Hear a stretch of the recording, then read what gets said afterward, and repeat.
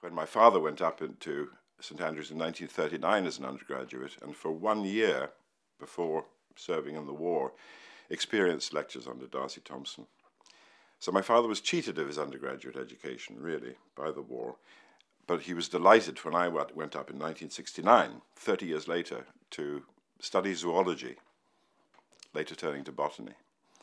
And from there on, Darcy Thompson has featured in my life. So that set me off on a life's work of studying historical and contemporary relations between the arts and sciences, and in that field, of course, Darcy is a star. He managed to integrate them. He was not just the polymathic individual, but he brought his arts, the humanities, to bear on his science, and the science on his understanding of the humanities. He was a holist. In Growth and Form, Darcy, amongst many structures, looks at the Forth Bridge with this great cantilevered structure and compares it with skeletal forms of lost species.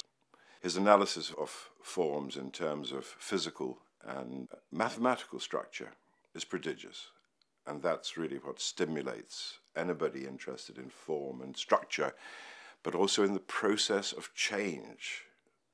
In the natural world, for Darcy, that was growth. And he would stretch the figures of an animal on an eraser, one way and t'other, again showing this way that form, the form of natural objects, could be transformed. Darcy was, is, and will always remain a huge stimulus. Every university needs its great individuals, its great scientists, its great humanists, its great artists, its great philosophers. But I believe that every university also needs its great polymaths, its great artisant individuals. And in the case of St Andrews, in Darcy Thompson they had, and in his legacy they have, one of the greatest.